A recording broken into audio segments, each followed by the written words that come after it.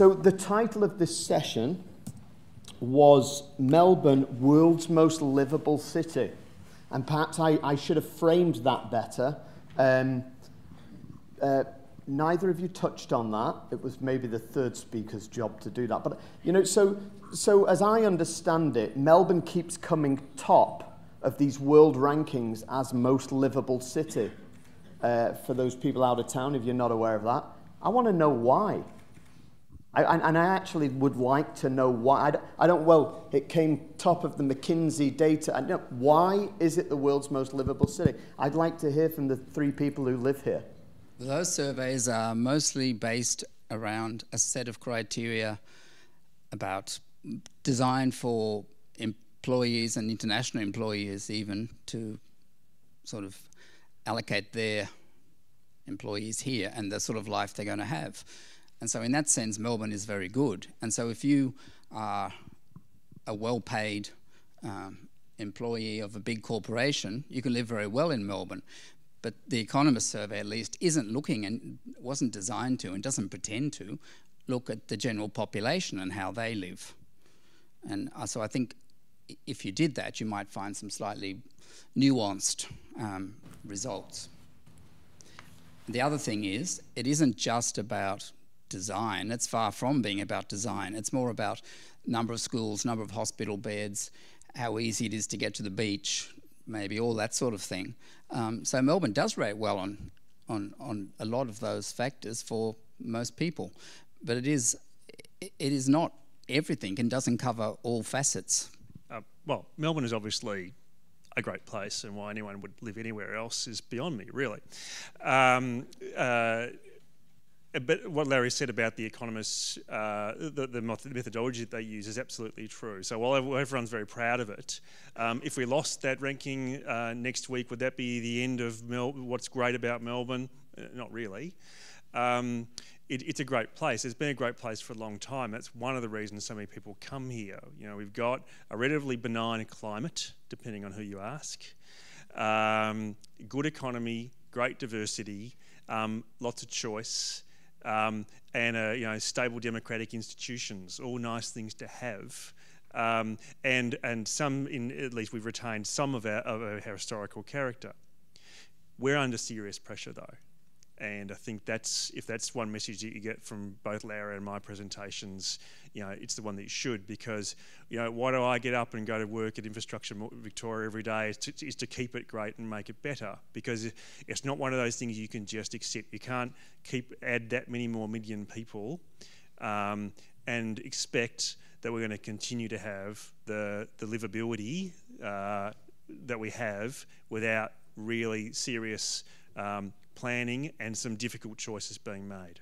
We also get traffic jams in Melbourne, so we don't necessarily have a heaven down here. Perhaps one of the criteria for which is also well known is great sport, apparently one of the criteria of classification. So this idea that the city is the most livable is based on a very corporate idea of moving from country to country. I would like to share some good words, however, about the design. I mean, the city as a very resilient grid that was created perhaps almost by chance, allowing very large streets to have trams, and then perhaps as an afterthought we discover these things which are the laneways, and it didn't happen naturally. The city has fought through decades by going through booms and busts in order to create regulations. Larry has touched on the idea of creating a continuous streetscape, which was as a result of postmodernism. There was very much a lot of debate. Certainly, it's a city that is open to migrants, and has done it significantly over the last 150 years. And so this has created an economic environment where the city always works through its problems. Okay, but again, we're certainly not the only one in the world. Vancouver is giving us a very hard time. So, those Viennese, you've got to watch. And the Viennese, of course, and Sydney's sort of catching up still, so we're okay. But yeah. Actually, that reminds me. You know, when I lived here, I believe that Melbourne was the second largest Greek city after Athens. Is that still true? Or was that an urban myth? Don't know. This issue of equity in residential apartments, social equity, is a huge issue. It's a huge issue, you know, and as someone who has to go around the world and kind of semi-defend this, the reality is that many of these apartments that are being built in New York, London, and other places are purely safety deposit boxes for rich Chinese or rich Middle Easterners or rich Canadians or rich people who want to invest and actually will not be living there for a large part of the time. You know, if you can, especially at the super luxury end, if you can afford $20 million for an apartment, then you probably don't have to worry about renting it out for the 50 weeks of the year that you're not there. And it's a serious issue. Well, obviously it's a big issue, but I feel that we gloss over it a lot. And so my honest question to you is, do you feel that you really are tackling that better in Melbourne? And if so, how? You know, as opposed to some of the other cities that I've mentioned. I mean, other places have tackled it much better than Melbourne. New York has mandatory proportions of social housing in some areas. It's associated with floor area ratios. We introduced a fairly timid sort of a bonus, a floor area uplift. One of the criteria is social housing. If you provide to a registered housing association a unit, which is tenancy blind, no one has to know about it, then you get an uplift equivalent to 10 times that in the building. But of all the 6 or so options for bonuses that you have in the C270 Melbourne scheme, that one has never been taken up in the year and a bit since it began. So there is not a sort of a natural tendency for developers to go that way. It's going to have to be government driven more, I believe, and government is setting targets, and they are certainly dedicated to doing something.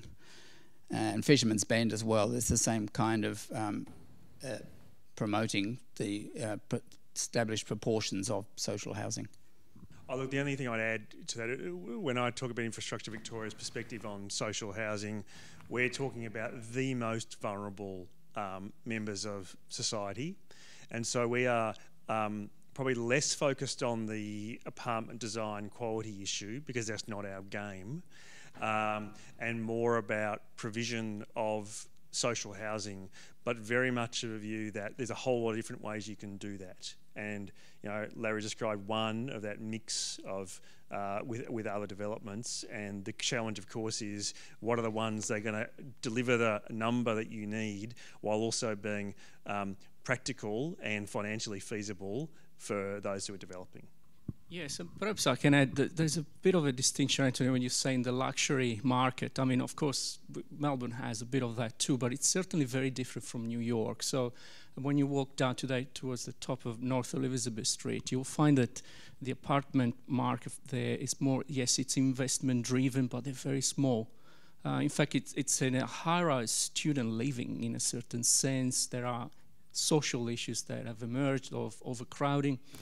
So it's not necessarily the luxury end, but certainly it's an investment-driven end that is not taking care of a living in high-rise. So it's not taking care of the families that might be willing to have a more urban living, and certainly it's not taking care of social housing.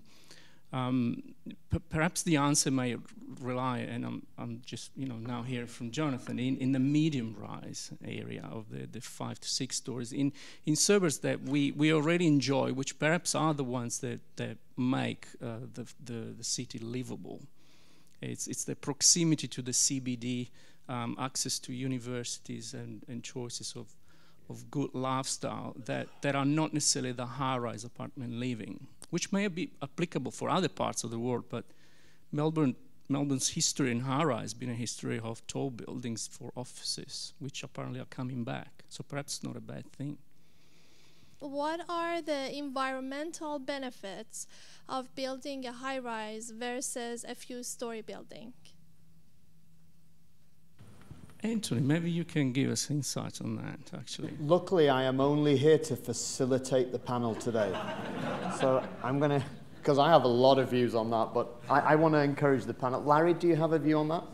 I think compared to a two-storey building, there are obvious benefits in going denser than a two-storey building. If you're talking more about Giorgio's 6 to 8 to 10-storey building, that is probably a sweeter spot in terms of the sustainability and getting the densities we need. Whereas at the top end of the high-rise scale, over 200 metres, that really isn't being always very efficient at all. It's not always about efficiency, it's about being special and as a marketing element almost. So certainly you wouldn't be building the city all over 200 metres tall to be efficiently cramming people in. It is somewhere more in the middle. I mean, I would just add to that. It depends on the scale of the issue, yeah. And actually, in the two presentations you gave, there were a number of factors that struck me quite markedly. I mean, you're saying that Melbourne's going to go to 8 million people, yeah? It's 2 million at the minute, is it? What is it? 5. Okay, going from 5 to 8 million people. It's almost a doubling of population.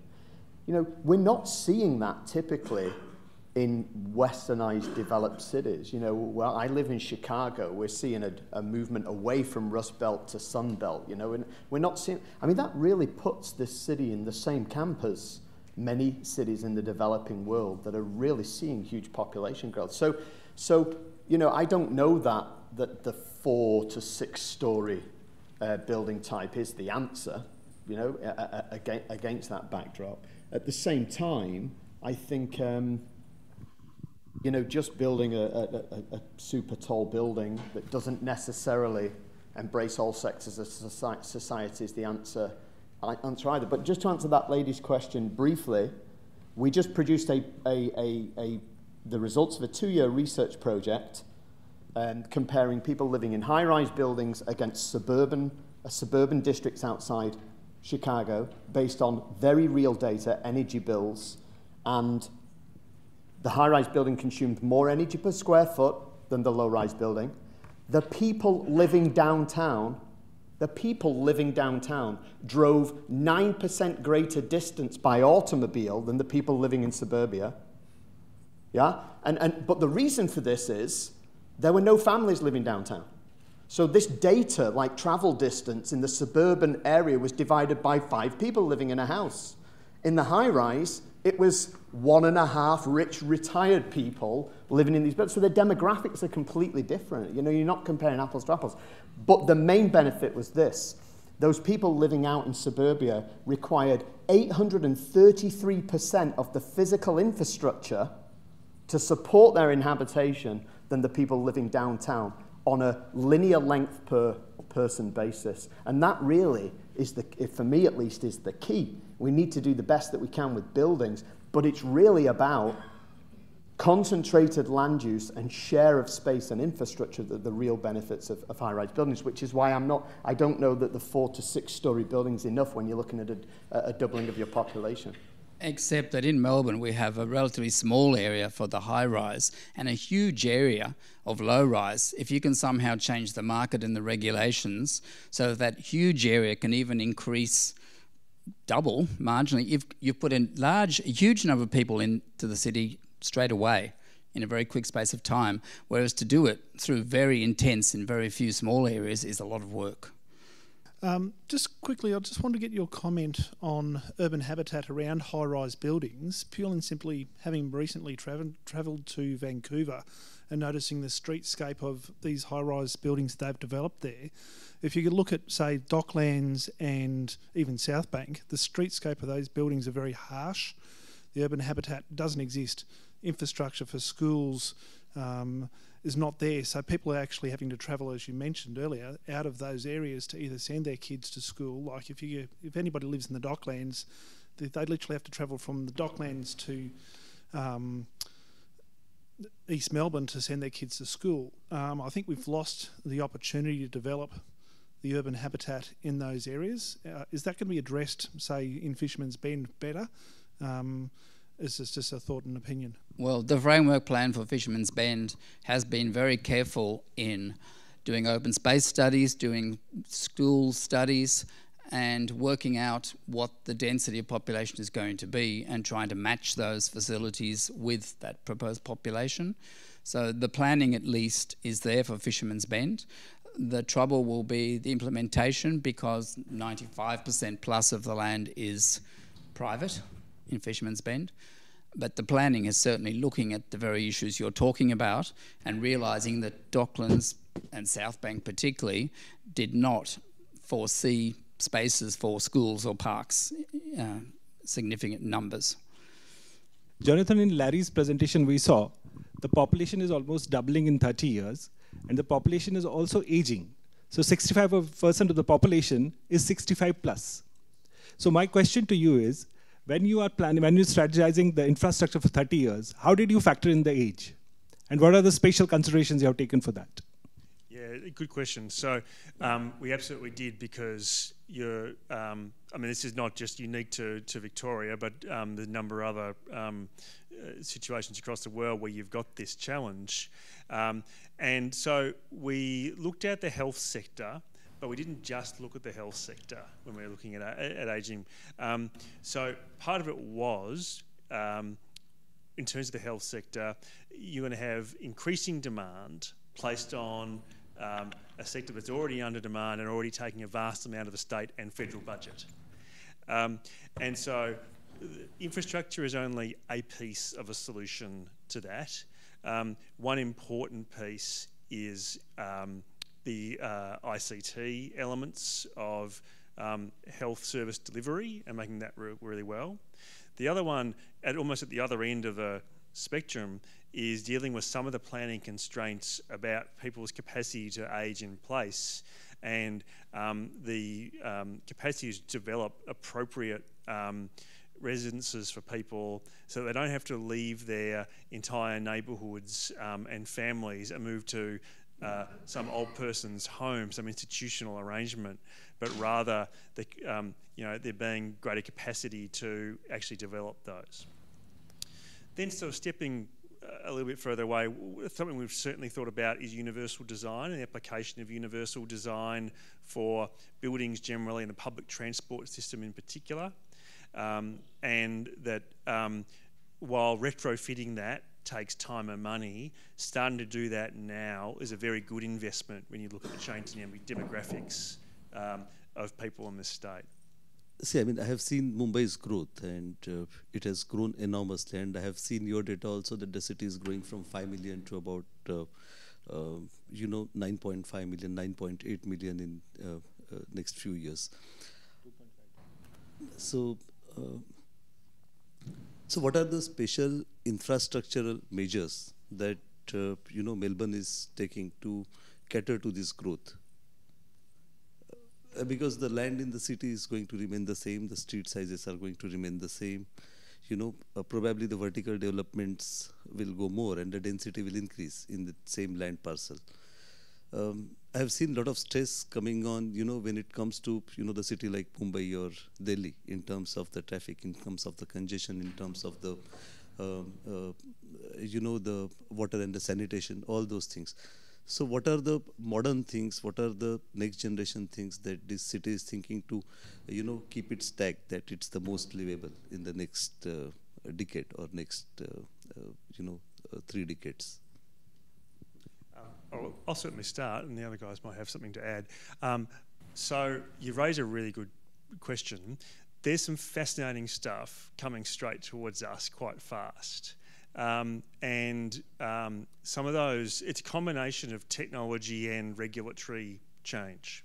The best example I can give you is probably the combination of increasingly automated vehicles as part of the fleet that are increasingly low emission, and done the right way, that can be fantastic. That can be really interesting, because you actually the amount of road space that you need and the efficiency with which you can get people around can increase, and actually you get much more flexibility in how you can use land in a very small, in a compact space like the city. If you accompany it with great mass transit systems as well, and probably if you accompany it with appropriate incentives so that people are using those sort of ways of getting around in the most efficient way. So if everyone has got their own automated vehicle and it's driving them alone to work in the city and then dropping them off and driving back home, well, guess what? Our road network just got completely ruined. On the other hand, if you have the right price signals, the right sharing of those vehicles, they're being used appropriately, and it means you can combine that with a really good public transport system, and you can free up some land that you would otherwise be using for parking for more efficient and better yield uses and more flexible uses. That could be a really fascinating way of squeezing more out of an increasingly dense city. Sorry, I've got one sub-question to this. Is when we say 9.8 million and how you're going to restrict it to 9.8, suppose it becomes 12, it becomes 14. Because, these cities which has got a very good livability standard, they attract a lot of migrating population, which is the problem of my city, and I mean, do you discourage the migrating population to coming to, this city by doing something which makes the life of these citizens happier, merrier? Yeah, well, I don't think the answer is to make it a worse place to live and therefore drive them away. There's a couple of challenges there, at least in an Australian context. One is that Australia is, generally welcoming, as Giorgio said, to migrants from other countries, particularly those who bring great skills, and that's particularly relevant actually when you've got an ageing workforce, as your colleague was pointing out in terms of that change. And the other thing is that we're not able, even if you restrict migration, you can't restrict interstate migration. And so, yeah, that's right. And so you get a lot of that. And we, of course, have seen that in terms of our settlement patterns in Victoria, where a lot of the smaller towns and rural areas, people have moved either rural cities or to Melbourne. One of the issues that is playing out at the moment in Melbourne and Victoria generally is, can you distribute a greater amount of our population to regional centres, of which we have 3 or 4 large regional centres, and can you do that in theory, and can you do it in practice? So can you get the transport systems to work? Can you have the jobs there and the lifestyle that people really want? And I've got to say that's an open question that we're giving a lot of thought to. I'd like to just raise another point. So over the last several days that we've been in Sydney, one of the things that's really impressed me with Australia, and I should add the caveat that I've lived in America for 11 years now, so it might be slightly tempered by this, but in America, everybody seems so scared by anything to do with regulation, by government. There's just such a distrust that the government could do anything right, either at state or federal level. And so, we heard the Minister for State in New South Wales, and we heard from Monica Broney, who's the CEO of the City of Sydney. And it seems to me that Australia's got so much right in terms of striking that balance between regulation and incentive. Like in Sydney, this idea of the design competitions and forcing that. If it's a major project, there's got to be four design proposals or something. But if you do it and you take that on board, then there's a 10% GFA bonus. And I mean, these things I think are really great. Is that happening in Melbourne? That kind of thing happening in Melbourne as well? That's linking the development to the design quality in such a direct way? There isn't the same kind of design competition obligatory system here. There have been, in recent times, quite a few design competitions run by, how will I say it, enlightened developers and institutional developers, but they were not controlled by the state or the council. There is discussion, and the City of Melbourne is very keen to promote that discussion about going more down the Sydney pathway. From what I've heard and what I understand of the Sydney system, we have to be careful to be efficient about it. Otherwise, it can take considerable time. But it is certainly an excellent sort of way to go, and I'm sure Melbourne will be investigating more.